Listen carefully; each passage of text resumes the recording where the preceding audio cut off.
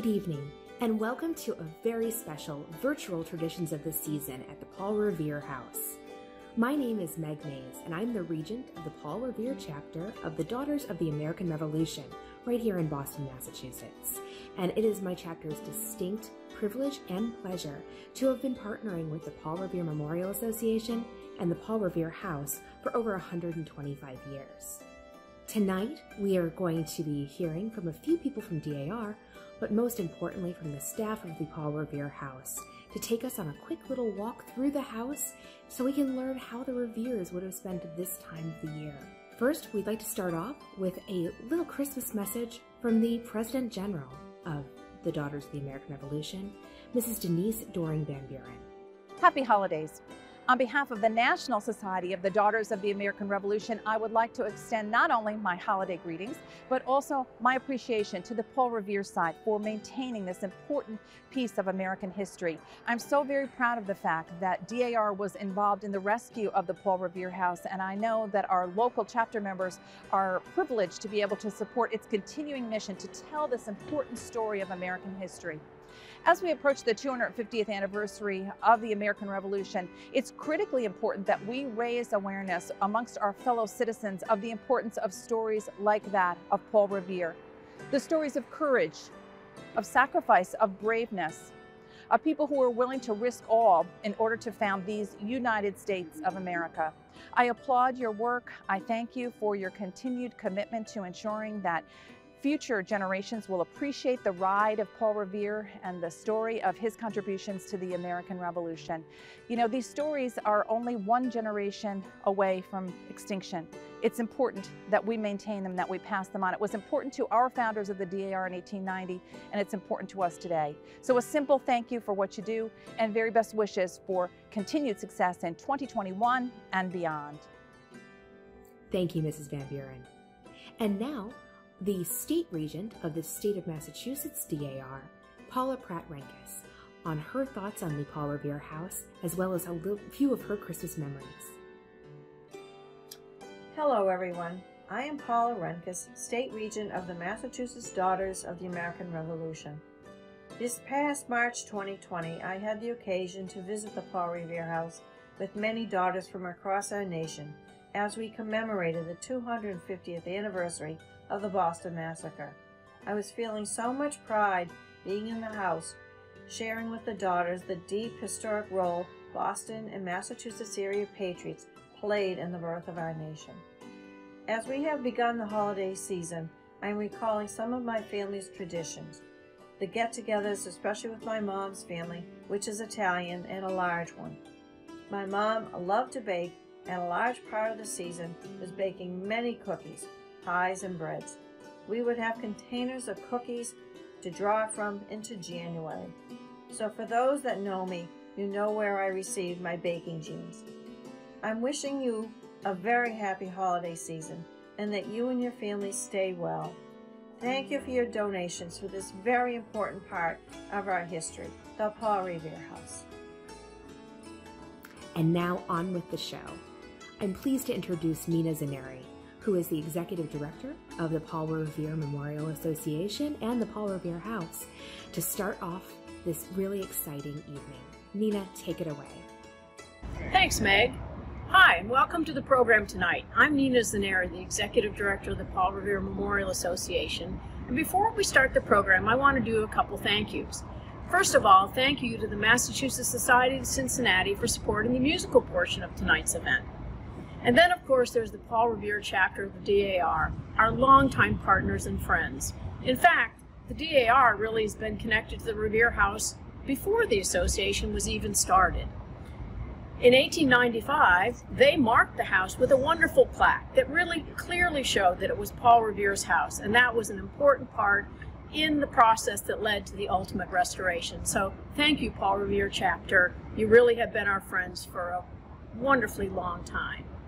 Now it's my great honor and pleasure to invite you into the Revere House, where you'll learn perhaps some surprising facts about the way families in the 18th century New England, like the Reveres, approached the holiday season.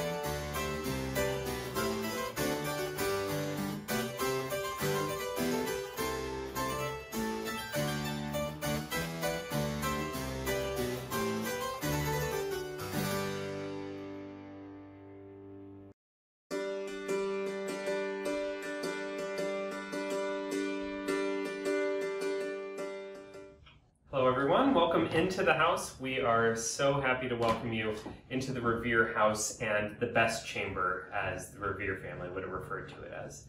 My name is Robert Chimp. I am the Research and Adult Programming Director here for the Paul Revere Memorial Association. And I know several of you, if not many of you, have had the chance to visit the house before, so you might recognize this room as the first one that you see when you come up the stairs onto the second level of the home. As the best chamber to the house, it was indeed a chamber for the Reveres. They used it as the primary sleeping quarters for the house over the 30-year stretch that they owned the home from 1770 to 1800.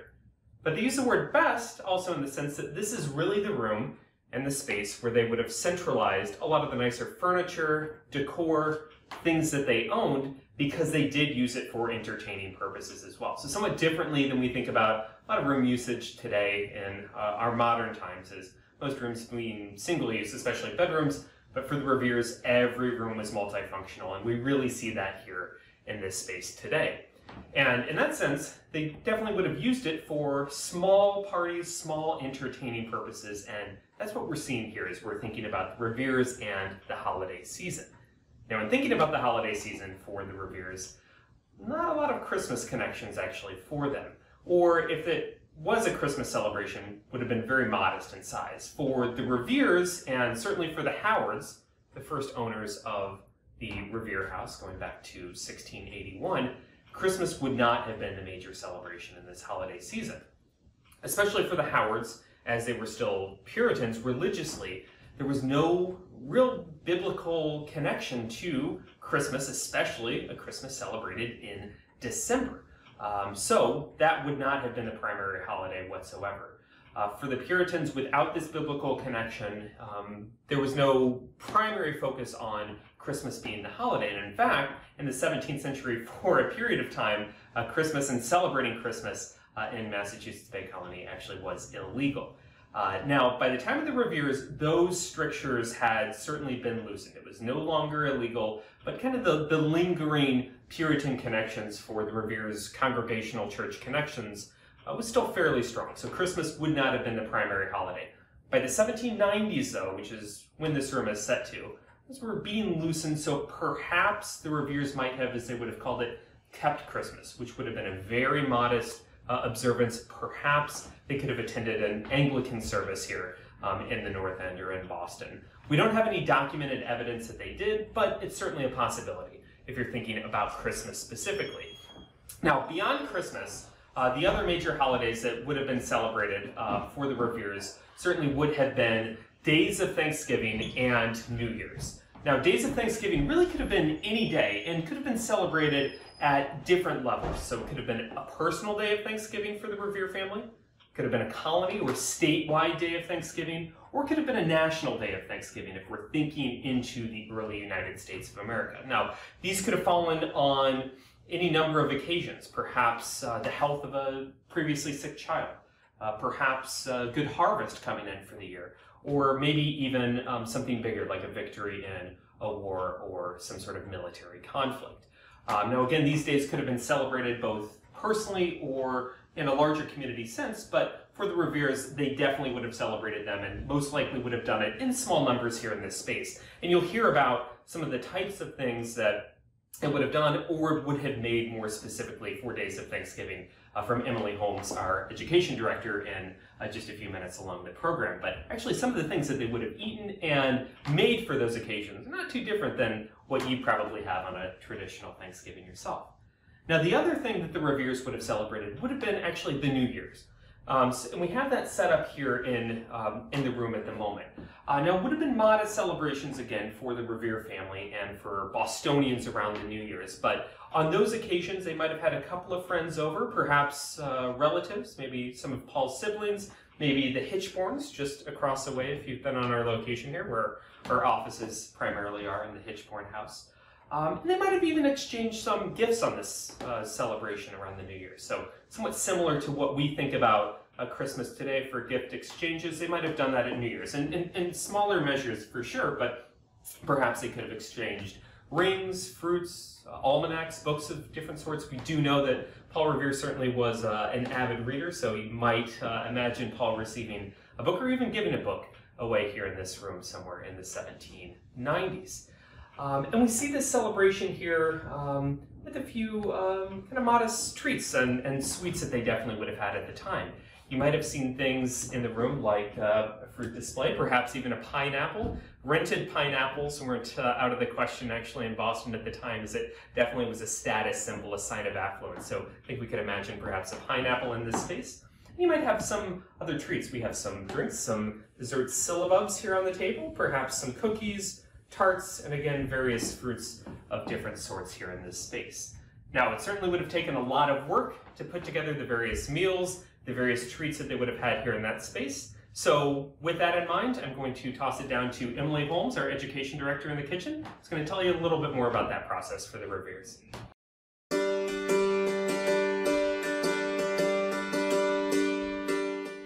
Welcome to Rachel's Modern Kitchen. We're standing in the kitchen of the Paul Revere house. Paul and his family bought this house in 1770 when it was already 90 years old. And when it was built in 1680, this house had a kitchen put down in the basement level below this floor. So when Paul moved in with his first wife, Sarah, that's where she would have been cooking, down in the basement level. And unfortunately, Sarah passed away about 3 years after they bought this house in 1773. Paul remarried later that year, and Rachel Walker, his second wife, is the one who would have been cooking down in that basement kitchen.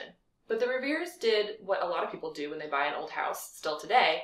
They remodeled eventually, when they could afford to, when they had enough money. So this space that we're standing in was converted into a kitchen. It was here before, and they added a fireplace to it by adding this whole new chimney. They put a new fireplace in this space that had not had a fireplace in it before. And they put in a modern appliance, essentially. This is a modern kitchen fireplace for around 1790. And there's a couple things that make this fireplace better than the one downstairs. One of those is this brick oven over here, which is at the front rather than tucked way in the back like it is down in the basement. The opening of the fireplace itself is also a lot shallower and more angled, which gives Rachel less room to work on, but it's really a benefit because it gives much more heat and is much more efficient at cooking the food here in front of the fire. So this room that we're in also has a couple other benefits to it. It's also a space that's much closer to the backyard essentials. So outside these walls behind us, the Reveres would have had their cow shed for cow and chickens. They would have had their kitchen garden for growing all those herbs and spices that Rachel could be using in her cooking and medicines from this room in the kitchen. It also, of course, had the well and the firewood storage, and that's really essential for bringing those items into the kitchen space, right? You want to be close to the well and close to the firewood because those things have to come in and out of this room all the time, all day long. So this oven that we're looking at here is where Rachel would do a lot of those baking projects. And you all have received access to those recipes that we sent as part of this event. So hopefully you'll try them if you haven't yet. They're adapted to modern kitchen cooking techniques. But this is the space where we can imagine Rachel making some of those real recipes. So perhaps baking seed cakes in this oven, making a cider cake here in the oven. And she would know how to do that because she had years and years of experience. So it took a long time to learn how to bake in a brick oven like this. You have to light a fire in that space. You have to wait for about 2 hours for the bricks to heat up inside, and then scoop out all those coals with these long shovels we have leaning up against the wall. So you scoop out the coals, and then you use a broom to brush out all the ashes, and then you're ready to put your food in there to bake. So that process takes about 2 hours of preparation. And Rachel, with her years of experience, could know from just sticking her arm in there and feeling how hot it was, whether it was ready or not. She didn't want to burn those seed cakes. She'd want to make sure the temperature was nice and slow and ready for baking those things that are basically cookies. So Rachel would pass on that knowledge, right? This is the space where she was teaching the girls in the family how to do those same skills, how to cook on a fireplace like this. So when she first moved here in 1773, this is where Paul's family was living, and he had 8 children with Sarah. Unfortunately, 2 had died young. There were 6 surviving children when he married Rachel, and 5 of them were girls. So they were ranging in age between 2 and 15 at that point. And Rachel was the one who would have carried on teaching them all those skills they needed to know how to work in a space like this and how to run a household like this. She went on to have 8 of her own children, and out of those 5 who survived, 2 were daughters. And they were young in the 1790s in the time period that we're showing in here. They were still young girls in this household in that time. By that point in the family, though, Paul's older kids were already married and having children, and there were grandchildren here. So Rachel was likely teaching some of those grandchildren as well, especially at the holiday time, right? This is when people are coming home to visit. Even if they don't live very far away, they're still coming home for Thanksgiving to their parents' houses. So we can imagine that Rachel would be hosting many holiday gatherings here and preparing many of those holiday meals right in this room. So the big holiday for the Revere family was likely Thanksgiving, and that's one of the big ones people come home for. So imagine what would have to go into the preparations here. A major Thanksgiving meal for the family like the Reveres would include turkey, for sure, sometimes a goose, maybe instead of turkey, but usually turkey, definitely, and maybe also a goose, and at least 2 chickens roasted, and at least 2 other chickens baked into pies. So Rachel would be roasting those fowls here in this fireplace using the rotisserie oven, which we have here in front of the fire. It's painted black now, but it would have been shiny at that time and would reflect the heat from the fire as you were turning the handle of the spit over here on the side gradually. So that's a pretty modern invention for the 1790s. And if you couldn't afford this, or if you were cooking a turkey before this time, before these were available widely, you had a different technique you could use. You could also tie a string to a hook at the top of your fireplace and then tie the other end to the feet of that bird and spin it around and let it unwind, and then spin it again and let it unwind, and that would also roast. So you have a couple options for how to roast a big fowl or a small fowl here on a fireplace like this. So the meat is the main course, but of course they're also serving vegetables. They're serving breads baked in an oven like this. They're also serving preserves, so things that they had preserved earlier in the year when they were available. And pickles, of course, lots of pickles in that time period. That's the main course. But the other important part of Thanksgiving is, of course, the pies. And the pies were just as important as the turkey back then. So a family like the Reveres might have 10 apple pies and 10 pumpkin pies. That's pretty average for this time period for one dinner like this. So they could have other pies too, things like mince and cranberry and squash, plum could be made into pies. Not as important as the apple and pumpkin. And the other really key pie that we aren't probably as familiar with today is Marlborough pie. So Marlborough pie is a very common in the 17th, 18th century New England area. And it was made with apples and lemons, and it's a custard pie, so it doesn't have a top crust. So this is the kind of pie that you could have any time of year, but you had to have it at Thanksgiving. That was like a key essential ingredient to everybody's Thanksgiving. And it's also the sort of dish that people felt like their grandmother had the best recipe for Marlborough pie. That was something people were very proprietary about. So we can imagine lots of pies being made here in the week leading up to Thanksgiving, when Rachel would be at the pie board, is what they would call it in that time, for days in advance preparing these pies. And then they'd have to store them somewhere. So they might be storing them in a cool space, maybe down in the basement level where that kitchen used to be, maybe upstairs in an unheated bedroom, maybe in a cabinet or a pie closet, they sometimes called them. So lots of preparations for that big meal held on an afternoon dinner situation in a house like this. Now, Thanksgiving is a really, really key holiday for the Reveres. As you've heard from Robert, Christmas was not as big a deal here. So we can imagine Rachel and her daughters here in this space doing chores like on a normal day, on a Christmas day. Paul would probably go to work. They would do their normal, whatever routine day chores they had that day. So Mondays would be wash day, Tuesdays would be ironing day. Those chores would be happening in here in the winter season for sure. So just kind of a normal routine. But there were lots of other things that could be celebrated in this December season, especially for the Reveres, who had birthdays at this time of year. So we don't know how they celebrated their birthdays, but Paul and Rachel were both born in late December, Paul on the 21st and Rachel on the 27th. So those are certainly things that might get a party here. And of course, New Year's Day is a big deal. So New Year's Day, another occasion where people might be visiting here, or they might be going visiting, but we can really imagine Rachel baking up some of those treats, some of those seed cakes or shortbreads here in the oven for a card party that night. We don't really have many utilitarian pieces that the Reveres used in their household. We have some other furniture that belonged to them. But there's one key piece in this room that we do have that is from the Revere family, and that is a little bronze pause net. It's a little pot down here next to the rotisserie oven. It has 3 little legs and a little handle. And that is a kind of pot that Rachel could use to make candies and sauces. And it is the sort of thing that would be really useful for making treats that are delicate, that need really careful, slow heat that you can control easily. You put the hot coals underneath it, and that's why it has those legs, and that lets you control the temperature better. So really delicate things could be made in there. Maybe special drinks. You might have seen the syllabubs upstairs in the best chamber. Those would be mixed up in this kind of pot. Maybe a jelly, a currant jelly, or a mulled wine. One of my favorite holiday treats is mulled cider, and one of our staff people, Alex, is going to tell you more about how to make mulled cider today and how Rachel would have sourced those ingredients from her own historic home. So you're going to hear from Alex in a bit, but we want to thank you all for visiting us here at the Paul Revere House for the holidays.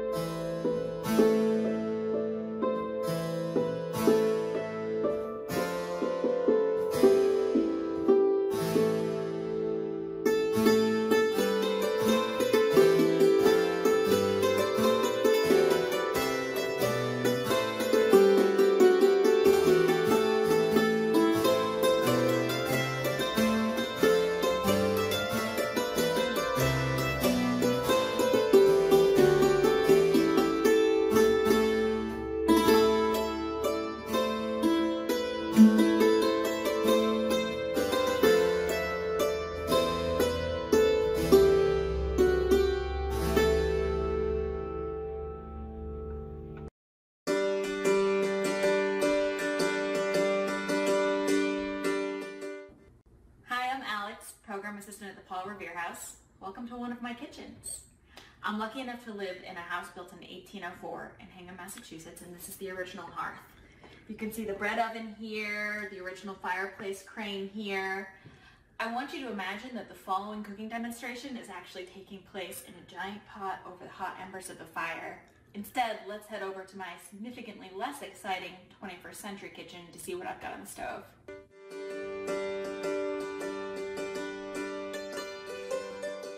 I wish you could smell this.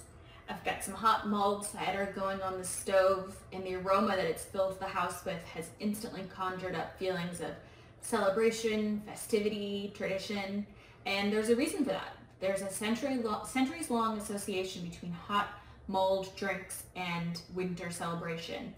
Malling itself is a celebratory act. Spices, once they've made their way all the way down the Silk Road from the Far East and into Western cuisine, have been expensive. And using them is a special occasion ingredient, really. In the 18th century, spices like cinnamon and cloves were actually thought to warm the body up. Their spicy nature were considered to have health benefits. These tasty drinks were often called winter warmers and could include rum, water, spices, sometimes even butter. You all have the recipe for the mulled cider that I'm using here, but interesting enough, cookbooks were actually pretty rare in the 18th century. Most young women learned cooking from female relatives, mothers, aunts, sisters, and most traditional food didn't require a lot of careful measuring or flavoring. Things like boiled or baked meats, beans, pies, breads, puddings, those were pretty straightforward. Still, some good cooks were asked to write their methods down. Often though, these recipes were pretty hard to follow if you were an inexperienced cook because they called for a handful of this or a mite of that. Lucky for us, mulled cider is pretty hard to mess up. We start with our core ingredient, the apple. So long associated with New England, I think some might not realize that apples are actually not indigenous to the New World.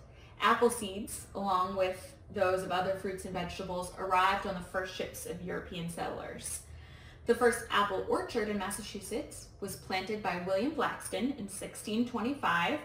He was the first European settler to the Boston area, actually living there before Massachusetts Bay Colony was even an organized settlement.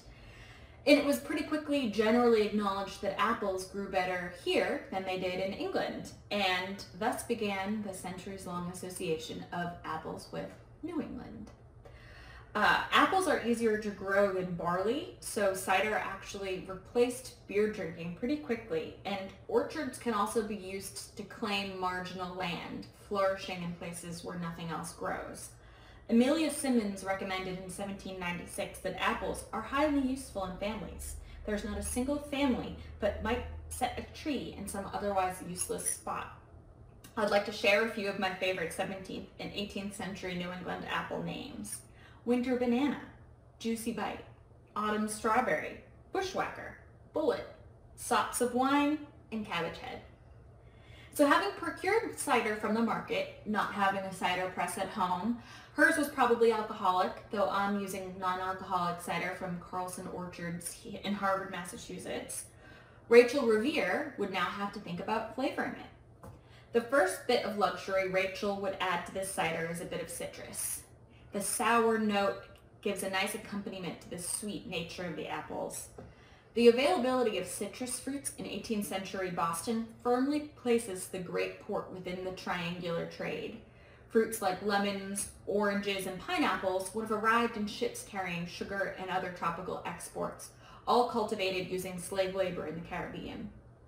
Next was spices. Spices, though expensive, would have been present in most colonial American homes. Although the average person was probably aware that spices came from faraway places, they were also such a long entrenched part of our inherited English culinary tradition that they probably would have seemed somehow both exotic and mundane. The colonies were firmly enmeshed in global trade networks, and any commodity available to the English consumer was also available to their colonial counterparts. The discovery of the New World also disrupted traditional spice trading routes that had been in place since the Middle Ages. Some spices that had previously only come via the Silk Road and Far East were now being cultivated in the West Indies. Indeed, allspice is indigenous to the Western Hemisphere, having been discovered by Columbus in present-day Jamaica. So say Rachel needs to replenish the spice box that she keeps next to her kettle in the kitchen. She could do this with a visit to a local grocer. In 18th century America, a grocer was a merchant who traded not only in spices, but in all sorts of imported goods. In fact, the word grocery, or groceries, was widely used at the time to mean any kind of imported good. Rachel might have found this grocer through an advertisement in the newspaper. The Boston Newsletter of December 1732, so a bit before Rachel's time, gives us an idea of how grocers functioned in 18th century Boston. It reads, "Grocer, John Merritt, at the 3 sugar loaves and canister near the townhouse." Sugar loaves were a common and easily recognizable symbol for a grocer. Canisters, a generic term for something that we might call a box, it would hold tea, snuff, or coffee, all things that could be purchased at the grocers, were also traditional things to have on your shop sign. The sign hanging above his door might have looked something like this. Merritt places his location at King Street, our modern-day State Street, renamed after the Revolution for obvious reasons, near the townhouse, which is the building that previously stood roughly where the old State House is today. Merritt also uses his advertisement to list all of the things you can find in his shop, so his customer could purchase her cinnamon, allspice, and cloves, as well as hair powder, Castile soap, beeswax, saltpeter, brimstone, and snuff, though those last 3 things were probably purchased by a male member of the household. We know that at the grocer's, her shopping experience was already being influenced by what we might today call consumerism.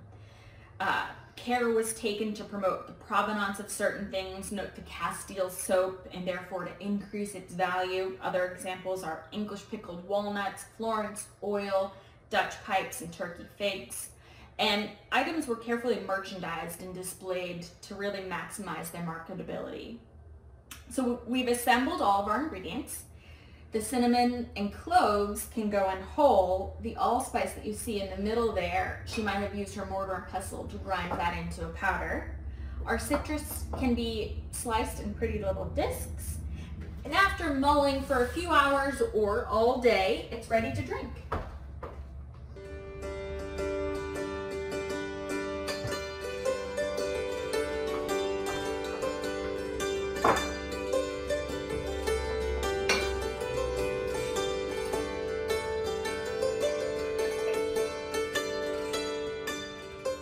Cheers!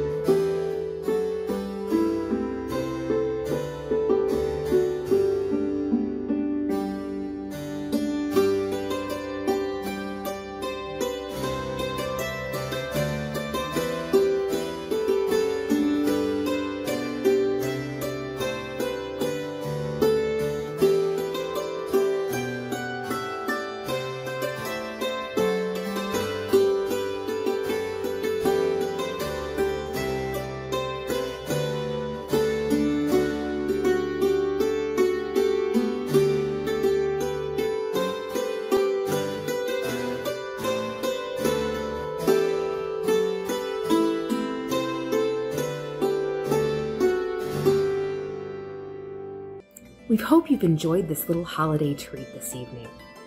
If you've enjoyed your time, please consider becoming a member of the Paul Revere House. Memberships start at just $20, and the link is available on the website. From all of us at the Paul Revere chapter, and on behalf of the Paul Revere Memorial Association and the Paul Revere House staff, we all wish you a happy and healthy holiday season with you and yours.